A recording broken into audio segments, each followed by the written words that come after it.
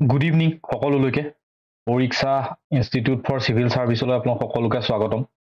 আপোনালোকে ইতিমধ্যে গম পাইছে যে যোৱাকালি মানে 31 অক্টোবৰ তাৰিখে আমাৰ গভৰ্ণমেণ্টে যিখন ADRE লেটেষ্ট ভ্যাকেন্সি সেই লেটেষ্ট ভ্যাকেন্সি ৰিলিজ কৰিলে গ্ৰেড 3 এণ্ড গ্ৰেড 4 ৰ কাৰণে। এতিয়া কথাটো হৈছে কি যে যোৱাকালি যিখন নটিফিকেশন আহিছে সেই নটিফিকেশনখনত আমাক খুব সাংঘাতিককে ডিটেইল দিয়া নাই যে কোড কিমান পোষ্ট থাকিব কি ভ্যাকেন্সি আছে কোনটো ডিপাৰ্টমেন্টত আছে সেইখিনি বিষয় একো দিয়া নাই কিন্তু এটলিষ্ট গ্ৰেড 3 এণ্ড গ্ৰেড 4 ৰ টোটাল নাম্বাৰ অফ ভ্যাকেন্সিৰ বিষয় আৰু কোড গ্ৰেজুৱেচনত কিমান পোষ্ট খালি থাকিব হাই সেকেন্ডাৰীত কিমান থাকিব মেট্ৰিকুলেশনত কিমান থাকিব সেই বিষয়ে আমাক ইতিমধ্যে অৱগত কৰাইছে। সো ভাল খবৰটো এটোৱে যে 7600 পোষ্ট গ্ৰেড 3 ভ্যাকেন্সি মুকলি কৰি দিয়া হৈছে। ওকে সো গ্ৰেড 4 ৰ কৰা হৈছে। সো প্ৰথমতে আমি গ্ৰেড 3 ভ্যাকেন্সি কথা চাওঁ হক। আপোনালোকে ইতিমধ্যে গম পাইছে যে যিখিনি ব্যাচেলৰ ডিগ্ৰী সেই ব্যাচেলৰ ডিগ্ৰীৰ ভ্যাকেন্সি এটা হৈছে ব্যাচেলৰ ডিগ্ৰী এখিনি উইদাউট কম্পিউটাৰ এখন উইথ কম্পিউটাৰ থাকিব যদি আপোনাৰ 6 মান্থৰ মিনিমাম 6 মান্থৰ ডিপ্লোমা আছে কম্পিউটাৰ সাৰ্টিফিকেট আছে তেতিয়া হলে আপুনি মানে এই পোষ্ট কেটাত এপ্লাই কৰিব পাৰিব। ওকে আৰু যদি আপোনাৰ স্টেনোগ্ৰাফি সাৰ্টিফিকেট আছে তেতিয়াও আপুনি এই সাৰ্টিফিকেট এই পোষ্ট কেটাত এপ্লাই কৰিব পাৰিব আৰু যদি আপুনি আপোনাৰ লাইব্ৰেৰী সায়েন্স আছে তেতিয়া আপুনি সেই পোষ্ট কেটাত এপ্লাই কৰিব পাৰিব। সো কথাটো হল যে এই যে 4055টা পোষ্ট আছে এই 4055টা পোষ্টৰ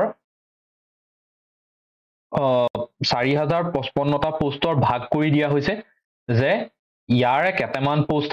আপোনাৰ থাকিব উইদাউট কম্পিউটাৰ কেটামান থাকিব উইথ কম্পিউটাৰ হল কেটামান থাকিব স্টেনোগ্ৰাফি আৰু কেটামান থাকিব লাইব্ৰেৰী সায়েন্সৰ। সো ইয়াৰ মাজতে পোষ্ট ভাগ কৰা হ'ব সেই ডিটেইল আমাক দিয়া নাই যেতিয়া আপোনালোকৰ ফুল নটিফিকেশন আহিব তেতিয়া আপোনালোকে পাই যাব। আৰু নেক্সট হৈছে হাই সেকেন্ডাৰী লেভেলৰ কাৰণে। সো যদি আপুনি হাই সেকেন্ডাৰী আছে আৰু যদি কোনোবা হাই সেকেন্ডাৰী সায়েন্সৰ আছে সো ইয়াত দুই ধৰণৰ পোষ্ট থাকিব এখিনি হৈছে যে সবে এপ্লাই কৰিব পাৰিব যি হাই সেকেন্ডাৰী পাস কৰিছে আৰু এখিনি পোষ্টত অনলি হাই সেকেন্ডাৰী সায়েন্সৰ খিনিহে এপ্লাই কৰিব পাৰিব। ওকে সো 3127টা পোষ্টত এপ্লাই কৰিব পাৰিব হাই সেকেন্ডাৰী পাস কৰাখিনি আৰু যিখিনি মেট্ৰিকুলেশন লেভেল তেওঁলোকৰ যদি LMV মানে ড্ৰাইভিং লাইসেন্স আছে তেতিয়া তেওঁলোকে এই 418টা পোষ্টত এপ্লাই কৰিব পাৰিব। সো গ্ৰেড 3 কাৰণে মোটামুটি এইকেইটা কথাই আমাক দিয়া হৈছে। ওকে ইয়াৰ ভিতৰত কিমান ৰিজাৰ্ভেশন থাকিব কোনটো ডিপাৰ্টমেন্টত কিমান পোষ্ট থাকিব স্টেনোগ্ৰাফি কেটা পোষ্ট লাইব্ৰেৰী সায়েন্সৰ কেটা post without computer with computer কিমান পোষ্ট সেই বিষয়ে আমাক ইমান ডিটেইল দিয়া নাই। ওকে সো মানে হেইখন যেতিয়া ওলাব তেতিয়া আমি আকৌ ডিসকাস কৰিম। এতিয়া কথাটো হল চাব যে ইয়াৰ কাৰণে মিনিমাম যেটো আপোনাৰ এজ হেতু 18 ইয়াৰ্সৰ হ'ব লাগিব আৰু ম্যাক্সিমাম 40 ইয়াৰ্স আপোনাৰ হ'ব লাগিব। 5 ইয়াৰ্স ৰিলেক্সেশন ST SC কাৰণে 3 ইয়াৰ্স OBC MOBC কাৰণে 2 ইয়াৰ্স এক্স সাৰ্ভিসমেনৰ কাৰণে আৰু 10 ইয়াৰ্স PWD ক্যান্ডিডেট খিনি কাৰণে। ওকে এটা কথাটো হল চাব যে এই যিখিনি মানে পোষ্টত আপোনালোকে এপ্লাই কৰিব এই এপ্লাই কৰিবৰ কাৰণে যিকিখন সাৰ্টিফিকেট আপোনালোকৰ লগত আছে সেইখন ৰেকগনাইজ বোৰ্ড বা কাউন্সিলৰ হ'ব লাগিব। সো আপোনালোকে আনৰেকগনাইজ বা যিখিনি গভৰ্ণমেণ্টে ৰেকগনিশ্যন দিয়া নাই সেইখিনি ইউজ কৰি আপোনালোকে এপ্লাই কৰিব নোৱাৰিব কাৰণ ডকুমেন্ট ভেৰিফিকেশন হ'ব আৰু ডকুমেন্ট ভেৰিফিকেশন আপোনালোকক খুব পুংখানুপুংখভাৱে খিনি চোৱা যাব। ওকে কেনেকে ফৰ্ম ফিল আপ কৰিব লাগে কি ডকুমেন্ট আপলোড কৰিব লাগে সেই কথাখিনি মই কম। এইবাৰ এটা ভাল কথা কি যে কোনো ধৰণৰ ফৰ্ম ফিল আপৰ ফিজ লোৱা নাই। সো যিখিনি মানে যোৱাবাৰ মানে গভৰ্ণমেণ্টে হেতু ডিক্লেয়াৰ কৰিছিলে যে পইচা ঘূৰাই দিব কিন্তু যেহেতু পইচা ঘূৰাই নিদিলে হেতু কাৰণে এবাৰ টোটালি ফ্ৰী কৰি দিলে সবৰে কাৰণে জেনেৰেলৰ কাৰণেও ফ্ৰী। ওকে সো এতিয়া কৈছে যে ফৰ্ম ফিল আপ কেতিয়াৰ পৰা ষ্টাৰ্ট হ'ব 10 নৱেম্বৰৰ পৰা ষ্টাৰ্ট হ'ব। সো 10 নৱেম্বৰ পৰা ফৰ্ম ফিল আপ ষ্টাৰ্ট হ'ব আৰু এই দুটা ওয়েবসাইটত সেৱা অনলাইন আৰু assam.gov এই মানে ওয়েবসাইট কেটাত আপুনি গৈ ফৰ্ম ফিল আপ কৰিব পাৰিব আৰু এই ফৰ্ম ফিল আপৰ লাষ্ট ডেট কেতিয়া লাগে থাকিব 29 ডিসেম্বৰ লাগে। ওকে বুজি পালো আৰু আপুনি অনলাইন ফিল আপ কৰিব লাগিব হল আৰু কোনো ধৰণৰ আপুনি এবাৰ এটা কথা যে কোনো ধৰণৰ ভুল কৰিব নোৱাৰিব কোনো ধৰণৰ কাৰেকচন আপুনি কৰিব নোৱাৰিব এবাৰ ভুল হৈ যোৱাৰ পিছত আৰু যেতিয়া আপুনি ফৰ্ম ফিলআপ কৰিব ইউনিক আইডি নাম্বাৰ দিয়া হ'ব ওকে সো এইখিনিলৈকে সবে বুজি পাওঁ এটা সিলেকশন প্ৰসিডিউৰটো কি সিলেকশন প্ৰসিডিউৰটো যোৱাবাৰৰ নিচিনা যে প্ৰথমতে আপোনালোকৰ ৰিটেন এক্সাম হ'ব হল এই ৰিটেন যেটো ৰিটেন এক্সাম হ'ব সেই ৰিটেন এক্সামৰ মতে 1:2 ৰেশিও থাকে যোৱাবাৰ 1:2 বাছিছিলে এবাৰো থাকে হেতু ৰেশিওতে বাছিব স্কিল টেষ্ট মানে যিখিনি কম্পিউটাৰ ষ্টেনোগ্ৰাফি বা ড্ৰাইভিং টেষ্ট হয় সেই তেনেকে ক্যান্ডিডেট খিনি মতা হ'ব আৰু তাৰ পিছত ফাইনাল ক্যান্ডিডেট শৰ্টলিষ্ট কৰা হ'ব আৰু তাৰ কাৰণে কি ডকুমেন্ট লাগে ইয়াতে লিখি থোৱা আছে আপোনাক HSLC admit লাগিব age proof হিচাপে কাষ্ট সাৰ্টিফিকেট লাগিব এডুকেশনাল কোৱালিফিকেশন আপোনাৰ ডিগ্ৰী আছে হাই সেকেন্ডাৰী আছে মেট্ৰিক আছে যদি আপুনি কম্পিউটাৰ এপ্লাই কৰিব বিচাৰিছে ইয়াত পাৰিব আৰু যদি কোনবা PWD আছে তেওঁলোকে সেই ডিসেবল সাৰ্টিফিকেট দেখুৱাব লাগিব আৰু এখন আপুনি স্মল ফ্যামিলি নৰ্মছৰ সাৰ্টিফিকেট দেখুৱাব লাগিব যে আপোনাৰ দুটাতকে বেছি ল'ৰা ছোৱালী নাই সেই ধৰণে ওকে ইয়াত আদাৰ কন্ডিশন দিছে যে কোনবা যদি অলৰেডি গভৰ্নমেন্ট সাৰ্ভিসত আছে NOC কাৰণে মানে এপ্লাই কৰি প্লাই তেওঁলোকে কৰিব লাগিব হল সো এইখিনি কথা ইমান দৰকাৰী নহয় অলৰেডি আমি গম পালো সিলেকশন মেৰিট বেসিছত হ'ব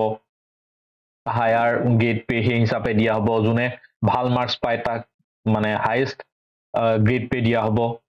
লো মাৰ্কসৰ খিনি লো গ্ৰেড পে সেইখিনি কথা দিয়া হ'ব ওকে এতিয়া এইখিনি হৈছে গ্ৰেড 3 ভ্যাকেন্সি ওকে এইটো হৈছে গ্ৰেড 4 ৰ ভ্যাকেন্সি গ্ৰেড 4 ৰ total 5000 tentative vacancy উলোৱা হৈছে 5000 grade 4 ৰ কাৰণে হল তাৰ কাৰণে আপোনাৰ কোৱালিফিকেশন কি হ'ব লাগিব আপুনি ক্লাস 10 পাস হ'ব লাগিব হল আৰু আপুনি যদি ক্লাস 10 পাস কৰি আপোনাৰ ITI সাৰ্টিফিকেট আছে তেতিয়া আপুনি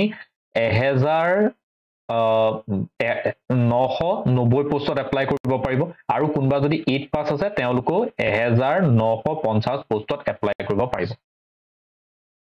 ওকে এইখিনলৈকে বুজি পালো সো বাকিবোৰ সব সেম হয়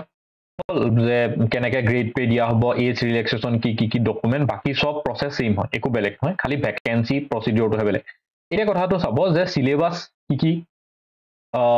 যিখন গ্ৰেড 3 সিলেবাস এখন আমি যোৱাবাৰ যেনেকে আপলোড কৰিছিলে সেইটোৰ হেল্পত এখন কৈছো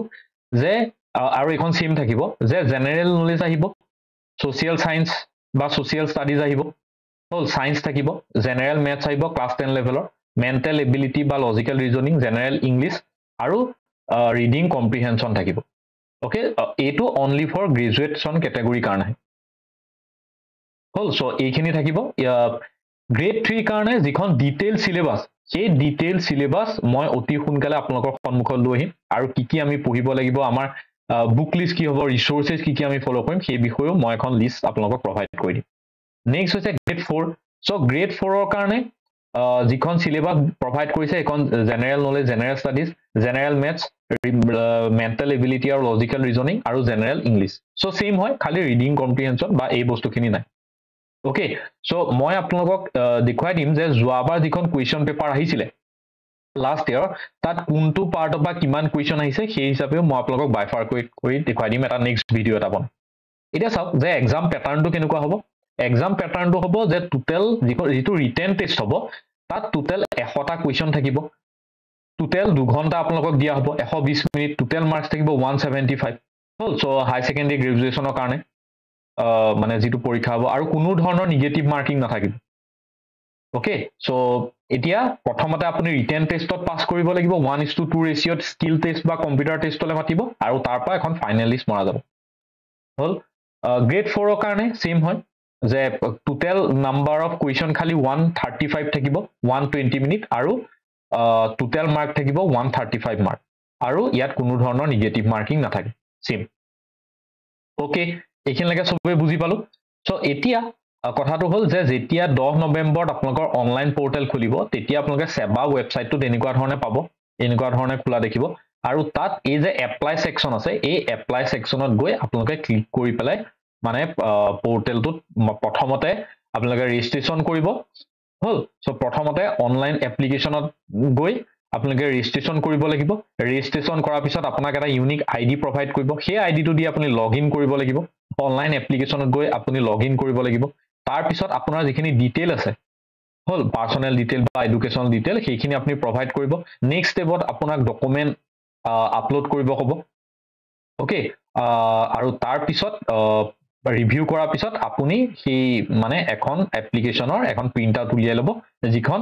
যেতিয়া এডমিট উলিয়াব হ'ব সেই এডমিট উলিয়াওতে সেই নাম্বাৰটো আপোনালোকক দৰকাৰ হ'ব